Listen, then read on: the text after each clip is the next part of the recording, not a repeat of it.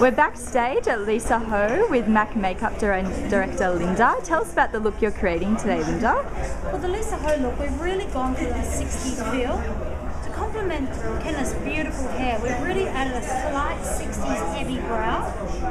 We've kept the skin really fresh and modern looking, and we've added a little bit of silver into the corners of the eye and on the bow of the lip. We've put a little bit of peachy kind of colour on the cheek just to give it a fresh summery glow. And is this something that people could achieve at home, do you think? Yeah, definitely. You can just slightly heavy up the brow, which you don't have to go as heavy as this, but just drawing in your own brows and adding that adding a slight heaviness to the brow, that kind of gives it that nice, feel. Yeah. And so what's your favourite product you're using from the Well, I'm really loving the matte foundation. It's got a mineralised cream powder.